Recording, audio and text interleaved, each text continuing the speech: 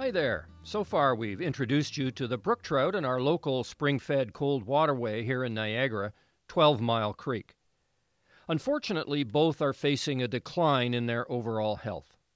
In this module, we will cover what water balance is, how humans have affected that balance, and identify the major causes.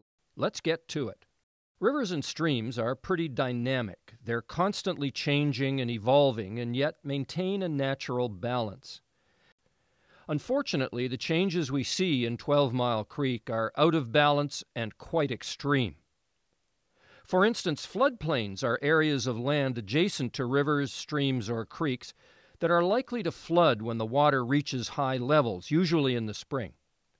The high water levels can spill over creek banks and spread across a broad area, slowing down the movement of water and allowing for sediments to drop and settle.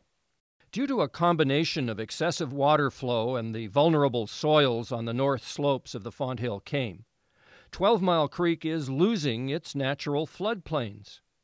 Stream channels have eroded and scoured downwards. As they deepen, they disconnect from the floodplain, and the sediment buries the rocks and gravel in the stream bed that brook trout need to reproduce.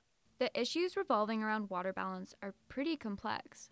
Yes, monitoring in 12 Mile Creek indicates that the system has been altered dramatically and is greatly impacted by urban development. With the construction of buildings and roads, surface runoff that's eroding our stream banks becomes considerably greater. When rainfall hits a hard surface, it flows away quickly without being absorbed into the earth.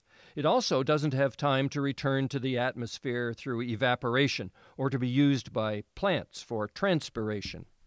Without these natural processes taking up some of the water, most of it finds its way into our urban storm sewers, which then flow into the creek, carrying pollutants like fertilizers, chemicals, pesticides, and metals that have been picked up from the roads and fields with it. And I'm sure, to make matters worse, with climate change predicted to increase the frequency and intensity of storm events, the resulting peak runoff will continue to swell. Absolutely.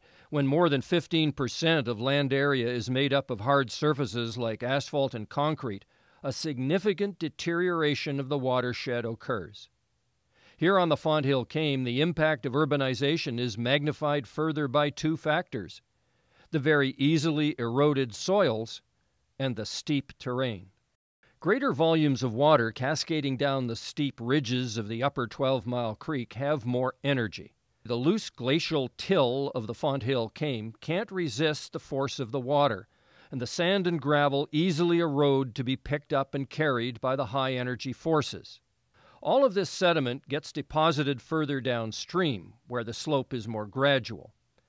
That sand and silt begins to blanket the stream bed, burying the natural gravel spawning beds and disrupting the delicate habitat needed for brook trout and other aquatic creatures. When the cool, clear groundwater mixes with large quantities of warmer, often polluted surface water, it all heats up. This, coupled with the increased sun exposure through the loss of our tree canopy and dense vegetated buffers along our streams, makes for an unfortunate combination of methods that induce stream warming. As we've discussed previously, brook trout are quite sensitive to disturbances and changes in their environment. The slightest increase in temperature, any change in sediment composition of the stream, and any lessening of the clarity and cleanliness of the water greatly affect the health and survivability of brook trout. Cooler water temperatures in the fall used to signal to brook trout when it was time to lay eggs. Now the water remains hotter for longer every year, and before they even know it, it's too late to lay their eggs. And if they do lay their eggs, the temperature of the creek is reaching summer highs beyond the survival level for brookies. But why is this happening? Why is the surface water so warm? First, there are multiple man-made ponds connected to 12 Mile Creek. Exposed to the sun's radiation, the heat in the air transfers to the stagnant water within these ponds, adding warmer water to the creeks. Second, dark surfaces like roofs and roads absorb heat energy from the sun during the day and transfer that heat to stormwater runoff after a rainfall. And third, the impact of climate change increasing air temperatures in the future could also compound the hot water our brookies are in. But there is hope. Click through the next video to see what can be done to manage the effects of climate change, reduce erosion, reduce water temperatures, and reduce the water volume and velocity in the 12 Mile Creek watershed.